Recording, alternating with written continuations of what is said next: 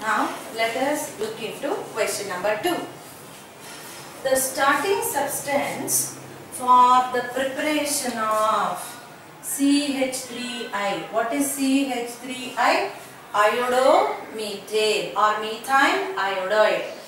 Iodomethane is IUPAC nomenclature, methyl iodide is its trivial nomenclature. So of the 4 compounds given to us, which would be the compound that we will be able to use as a starting material to obtain the product as methyl iodide or iodomethane? Let's look into all the different options.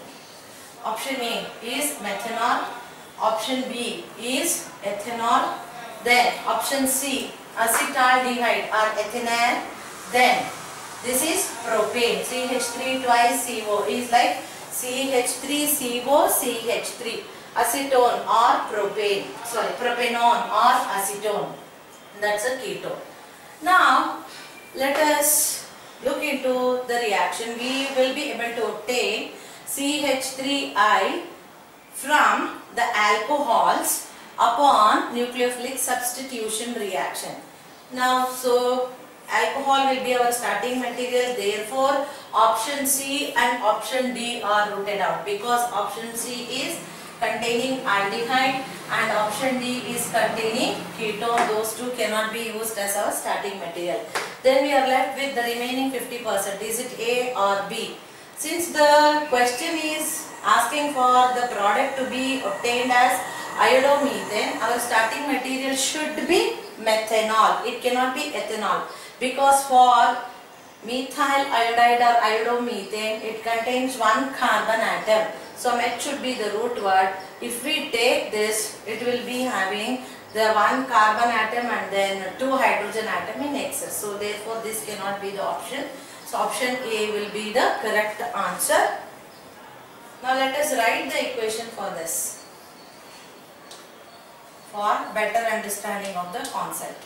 So now CH3OH to be converted into CH3I, we can subject the nucleophilic substitution reaction for this. This OH will be removed and in the place of OH, the I will be taking an attachment. So therefore our starting material will be CH3OH. Upon substitution, we will be able to obtain the product as CH3I. By nucleophilic substitution reaction, we will be able to convert methanol into iodomethane. So methanol, when treated with HI, elimination of water molecule takes place as shown and the I will take the place of OH. So we obtain iodomethane as our product. So answer for this question is option A.